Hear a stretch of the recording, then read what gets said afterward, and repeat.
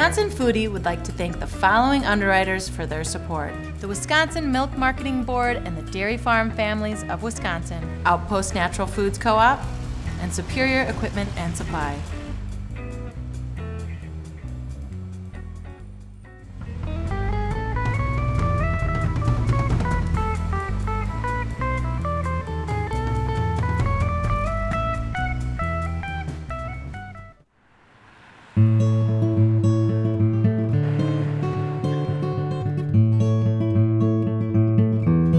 Glorious Malone's head cheese has become a standard in that style of delicacy. But what's even more engaging, perhaps, is the story of the Malone family. Glorious and her husband were both products of the Great Migration and opened a small grocery store here in this near North Side neighborhood of Milwaukee. In the back room, they essentially made this delicacy for friends and family. That grocery store grew to a bigger one, and eventually, the head cheese business really drove the ship and moved into a 12,000 square foot building here in that same neighborhood. They're now 2 generations deep, and Glorious's daughter, Daphne, runs the business. It's a true Wisconsin story, it's a true American multi-generational story, and it's really delicious. Hi, I'm Daphne Jones from Malone's Fine Sausage. We create gourmet pork delicacies that are 100% meat and spices, and they're created for the enjoyment of people who enjoy flavors. Our signature product are our hot and mild gourmet head cheese. And we've also added new signatures, which is our country pâtés. Our head cheese is a southern rendition. My parents are both from the South, my father from Tennessee, my mother from Louisiana. So their idea is from their roots. It's a recipe that is really all over the world, but ours is meat and spices and lots of love. So our head cheese is basically a meaty pork delicacy. Our intention is to use the meatiest, the best of the meaty. So for us, the meatiest and the most precious pieces were for the snout and the ears, and we were able to make that a really nice combination. So how long have you been putting a coat like this on? I've been doing this full-time for over 7 years now. Off and on for over 50-ish. 50-ish. You don't look a day over 35. I love you. We're keeping him. Go see some head cheese. Let's go see some head cheese. Enough of this sweet talk. Come on in. Whoa! This is more yummy flavor in the air. I bet you don't even have to pay these guys just because it smells so good and feels so good in here. It's a great place to be. Yeah! So this is our cook room. This is our super duper mixture room. Okay. So we're going to prepare everything. Then we're going to, as you're seeing there, they're going to drop it. Empty the basket. So that's snouts and ear meat. Meat, yes. And you put it in here. And how is it cooked? It's just simply boiled. Just boiled in water? Correct. Is there a certain amount of time they boil it and that's proprietary and I shouldn't even ask? Till it's done. Homespun wisdom is the best. Until you bring it against the wall, right? Right. So what he's doing right there is what? So now we're preparing, this is going to be a mild batch. So we're making a mild batch this time. So he's adding in the spices? Yes. Is it super proprietary or is it something that anybody could make but no one could get it right the way you guys do? I think it's C, all the above. It is proprietary and then no one can make it the way we'll make it. Yeah.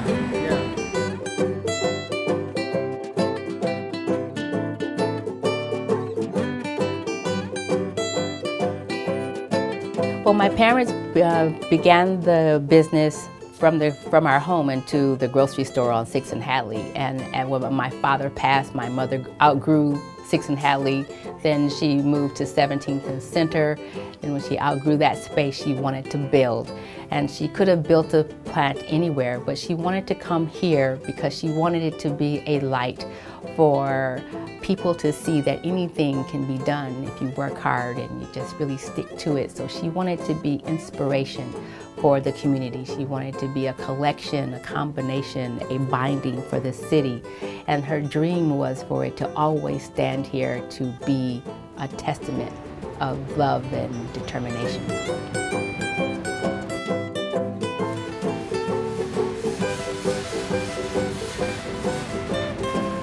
Oh, instantly my glasses come back from the steam. Ah, That's you can nice. see yet again. Yeah. So now we've taken the product into the chill blast. It's going to drop the temperature really fast so it doesn't have a chance to do pathogen things. Yeah, But all this the is where it's pathogens in me are dying right now. It's cold in here. So this is where it's going to set in this chill blast, and then it'll be there for the night. So that's just So- one big refrigerator. One big refrigerator, indeed.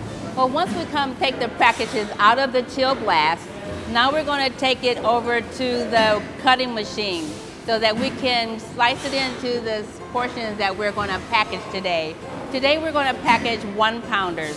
So with that machine there, they're going to get the portions that we need.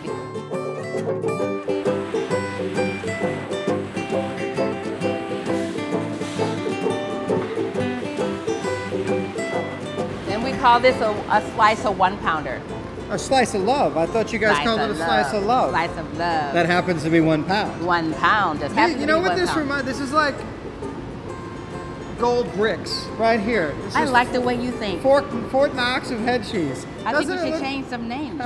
They are. They're like gold bricks, except they're kind of tan and yummy, and I know how good they smell from the room next door. Yes. Give me some toast. Somebody, give me some toast.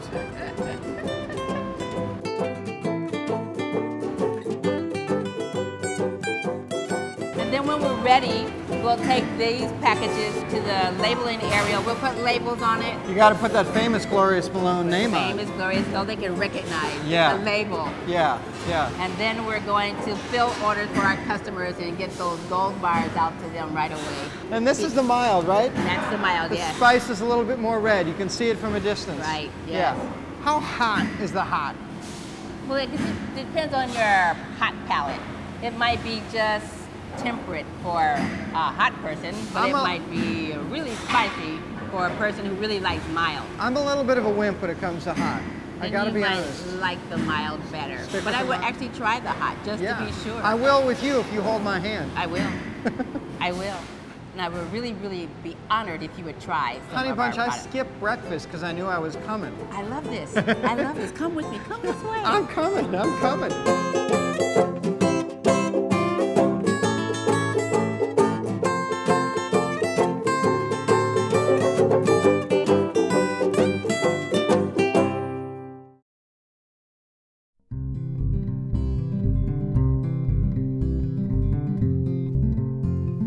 Come on in. Plates of yumminess. Beef. I love the tour, but I got to tell you, I'm a little proprietary here in this part. This is what I've been looking forward to. Let me tell you about these. So this is going to be our mild plate. Okay. And this is our hot flavors. Head cheese is really a universal recipe. There is a recipe all over the world for it.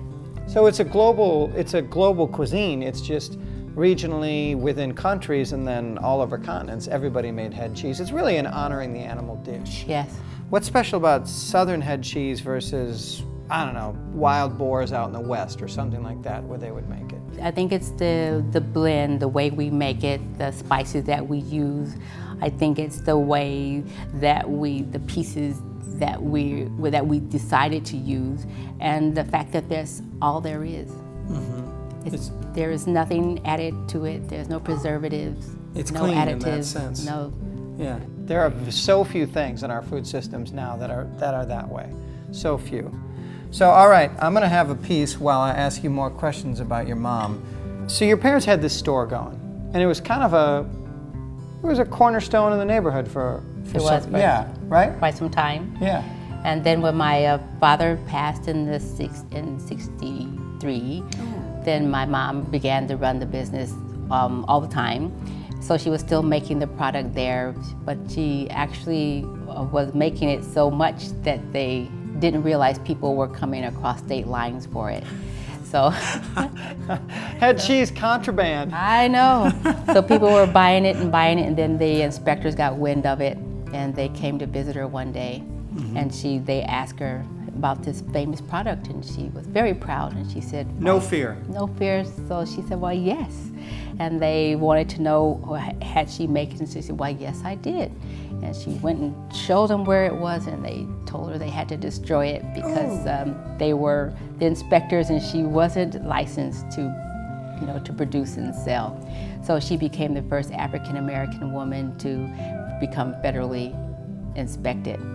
Which is really cool, but she was, I mean, the neighborhood counted on her, so she was gonna make this with love, and no one was gonna, I mean, talk about food safety to the nth degree. Nth degree. Yeah. She was very particular. Yeah.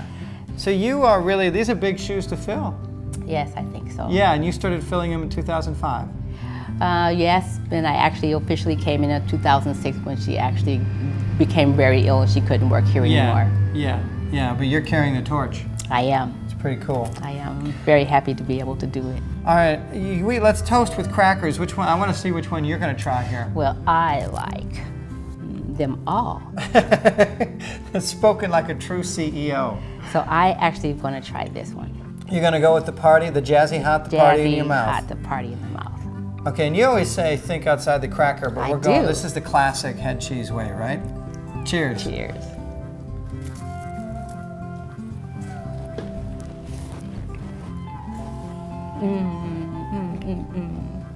I mean, I don't know if it's the spices, if it's just because it's snouts and ears, if it's the love, but there's almost nothing more flavorful.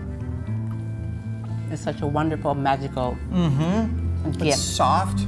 It's got that great pork, slightly off-all. There's a little bit of salt. I don't know what you guys are doing with the spices, but it's just right. A little bit of texture, a little smooth. You know what this reminds me of in a different way? It's like when you're feeling kind of crummy and your mom makes you a bowl of oatmeal and it just sets you straight. That's what this is, only with pork on a cracker. I'm going to use that too. Oh man. And then the spices that you guys have, I mean, you guys should be teaching classes because it's balanced. It's just like boom, boom, boom, steps down across your palate. Right? Yeah, exactly. It's a great idea. Yeah. And I'm glad they decided to not just only share it with friends and relatives. Just so you know, I'm kind of a fan of the, what would it be, HCLT instead of the BLT. The ACLT? I HCLT. love that idea. Yeah. I'm going to use that too. Oh man, honey. Thanks for having me over. Thanks for coming. You bet. Lunch here again tomorrow. Tomorrow. Yeah. Same place. Same place. Station. Just set up the sunroom. We can do that. Yeah, shut down the office for a minute. We can do it. Good. Let's plan it. Thanks. Thank you so much.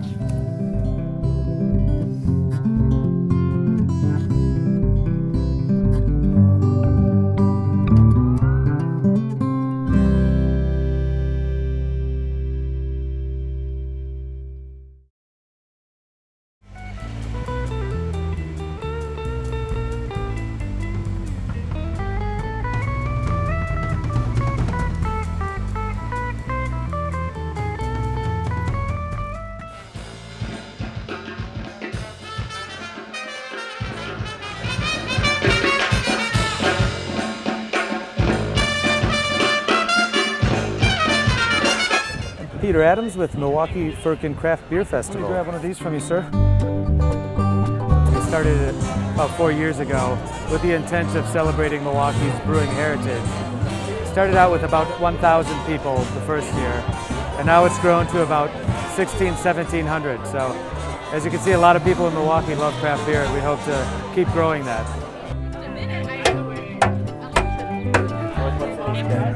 There's beer in these kegs. Whoa! Hi there, my name is George Breger. We're here at Firkin Fest. We're here a little bit early today to get set up because we're actually serving, that looks good, that looks right, a couple of our first seasonal beers, which we had brewed at Three Sheeps in Sheboygan. We're really excited to be doing Firkin Fest. This is the first time we've actually done this festival. So what we brought today is basically a farmhouse style ale. But we used a really unique ingredient that's actually from the coffee farm. That ingredient's called cascara. And what cascara is it's actually the skin or the peel off of a coffee cherry when the coffee cherry gets processed at the farm. And it sort of has this kind of green tea flavor, sort of like green tea mixed with kind of an herbal, fruity character, basically.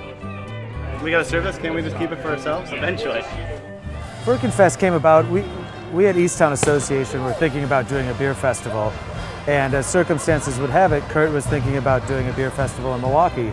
So the stars kind of aligned, and we wanted to do a beer festival. Kurt wanted to do one in Milwaukee. I think we were one of the first resurging beer festivals in the city. So Right. It was just a good relationship. So what is a firkin? Tell me. Well, real quickly, the firkin origin came from, it was a unit of measurement. Right. So when people back in England, that's where it started, wanted to get a container of lard or butter or something, flour, they would get it at a firkin. But it was also used for beer. And why it's important now is it kind of takes everybody back. It's cask conditioned ale. It's naturally carbonated with a vent in the barrel, not CO2 or gas or nitrogen. And so you get these very unique organic flavors. Yeah. And people are looking for something new and different. They're not going to find this at the liquor store, and they're not going to find it in many taverns. And it, like you said, it's a one-off, so the brewmasters can let their creative juices flow and exactly and do a bacon bourbon beer like Hinterland. Absolutely, which is delicious. I mean, there's a lot of real interesting takes on the recipes that the brewers have that they've added to the firkin. And so we won't see most of these next year. Yeah, which is the beauty of it. Right. It's kind of like Burning Man. Yeah, it's set it up and burn it down. Yep, never the same thing.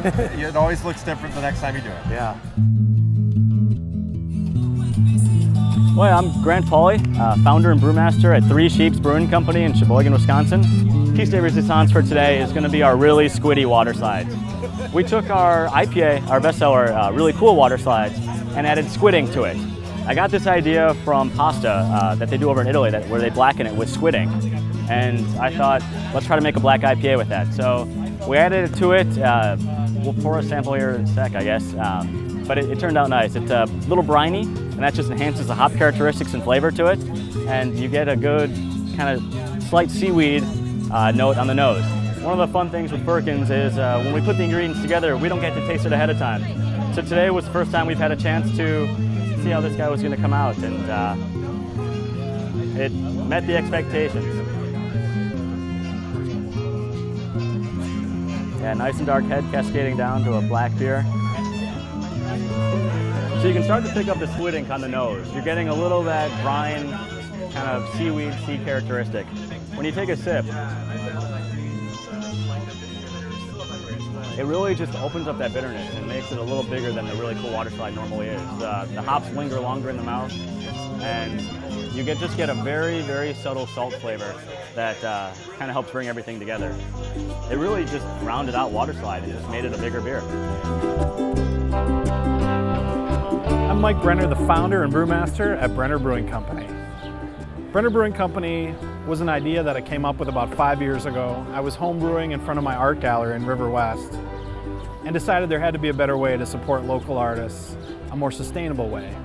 So I went back to school, got an MBA, went to Germany, got a master brewer diploma, and then I've been working my butt off coming up with recipes and raising money so that I can start my brewery. Here you go, enjoy. So today I've got a ton of different beers. The idea is just kind of give people a sample of different possibilities of what I might be releasing.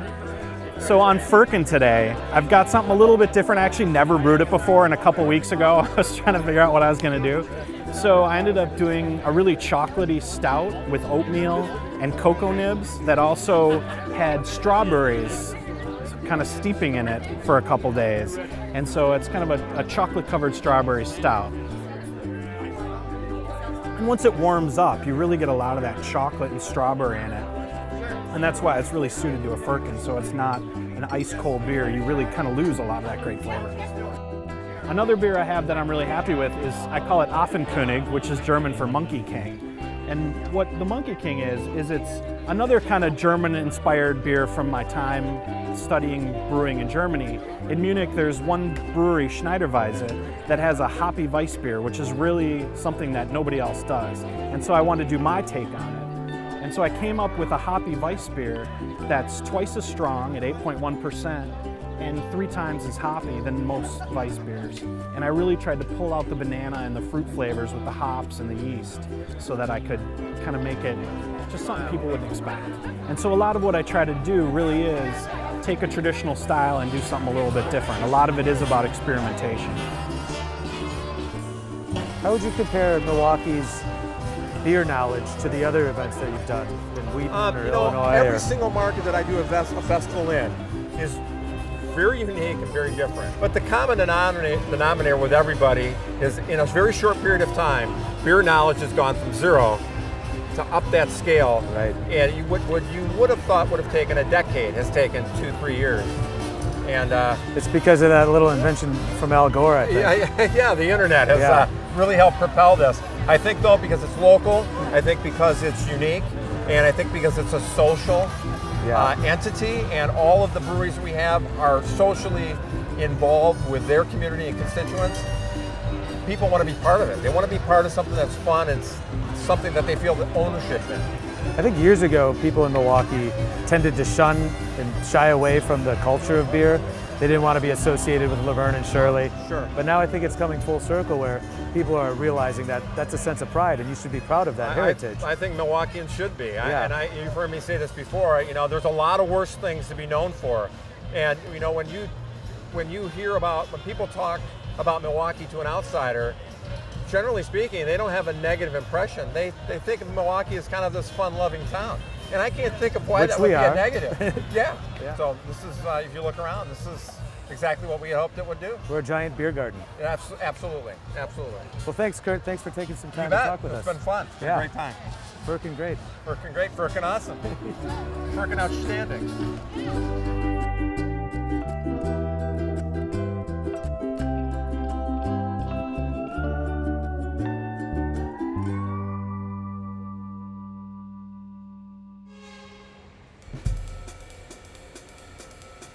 Wisconsin Foodie would like to thank the following underwriters for their support: the Wisconsin Milk Marketing Board and the Dairy Farm Families of Wisconsin, Outpost Natural Foods Co-op, Superior Equipment and Supply, the restaurants of Potawatomi Bingo Casino, Wisconsin Department of Natural Resources, Something Special from Wisconsin, and Collectivo Coffee Roasters.